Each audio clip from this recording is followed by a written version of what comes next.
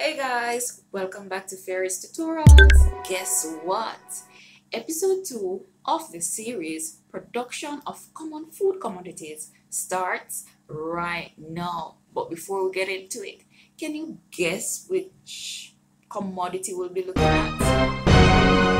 It involves terms such as polished, parboiled, paddy, husk, milling, refined. Can you guess what it is?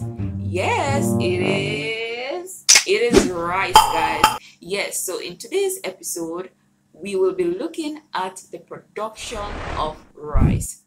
Production of cereals. Specifically, we'll be looking at rice. Let's go.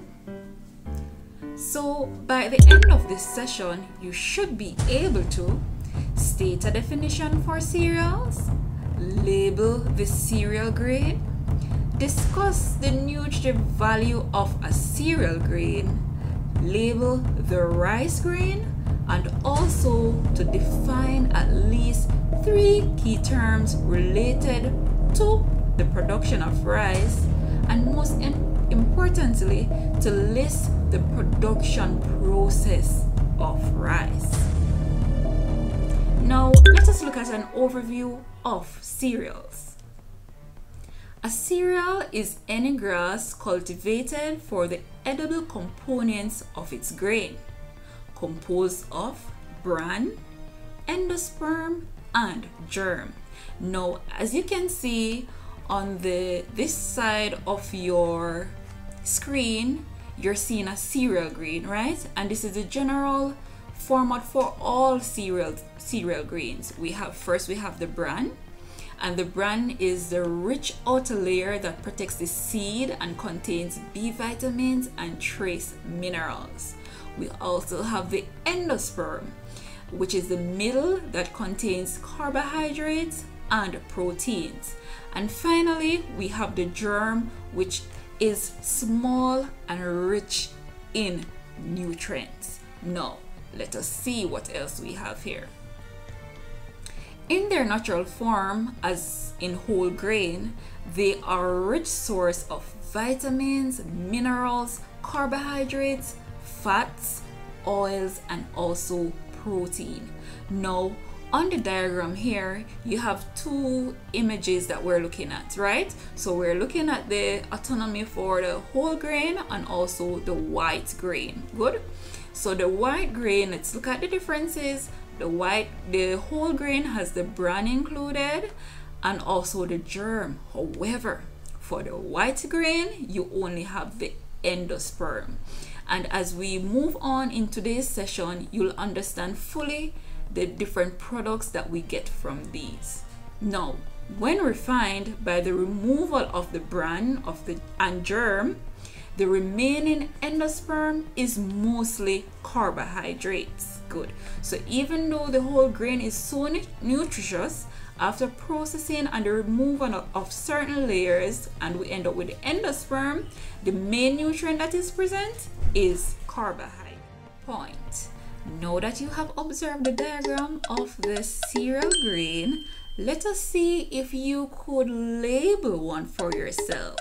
So we have the brown outer layer. We have 3 parts. We have an outer layer, we have an inner, and a most inner. Now, can you identify these parts? Let us see.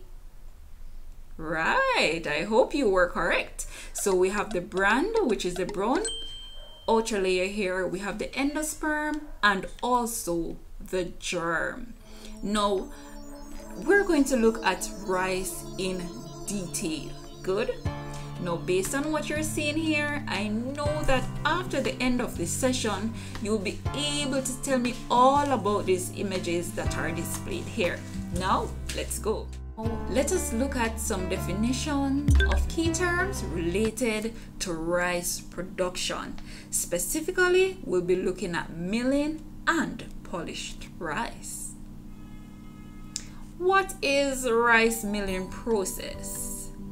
Rice milling is the process which helps in the removal of hulls and brands from paddy grains to produce polished rice. Now, as you can see here, after the rice has been harvested, it is called paddy rice.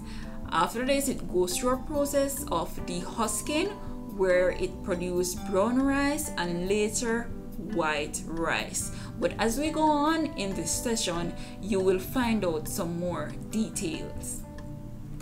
The next term is polished rice.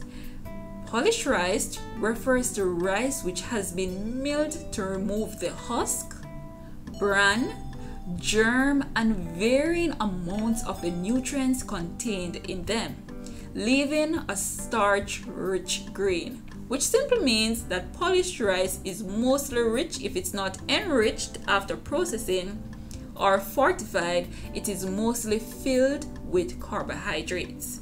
Now, polished rice has less moisture, minerals, biotin, niacin, protein, and fatty content than brown or lightly milled rice. Now, let us look at the parts of a rice grain. You may notice that the parts of the rice grain are very much similar to cereal grains. Why is that so? Yes, because rice is also a cereal. Good job. Now, let us explore the parts of the rice grain.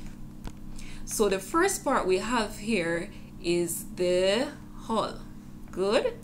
After the hull comes the bran. We also have the endosperm, and found under the hull is the germ. Good. Let us proceed.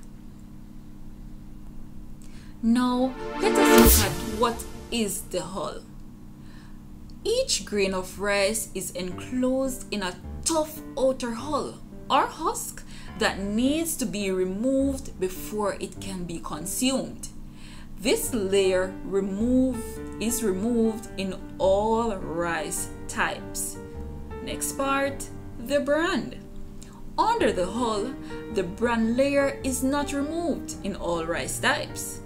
This nutritious whole grain section is usually tan colored, as you can see in the image here. Good. But it may be reddish or black depending on the pigmentation of the bran layers. The bran layer may be consumed, but is often removed when further processing of rice. Next part we're going to look at is white rice, or we may say endosperm. Once the bran and germ layers are removed, white rice remains. Known as the endosperm, this is the part of the rice that is mostly consumed. The germ. The germ is found under the hull. The germ or rice kernel is nutrient dense, which simply means it is full of B vitamins, minerals, and proteins. It helps to give rice its color and added nutritional benefits. Good? Awesome. Now we're going to look in detail now on the production of rice. After harvesting, the rice arrives at the rice mill. It goes through a process of sorting. At this stage, it is called paddy rice. The outer layer is removed by the process of hulling to produce brown rice. You may believe that white rice is bleached, but guess what? All rice grains start their journey as brown. You might be wondering, how is white rice produced? It is produced during the process of milling, where the bran is removed from the grain to produce pure white grains. To arrive at brown rice, the husk is removed from the paddy rice. The husk is used to make animal food. At the end of the session, you should be able to state a definition for cereals, label the cereal grain, discuss the nutritive value of a cereal grain, Label the rice grain. Define at least 3 key terms related to the production of rice, and most importantly, to outline the production process of rice. You're just awesome. You've made it to the end of the video. If you need more content like this, don't forget to subscribe and also share with persons who you think may find it useful. Thank you for watching.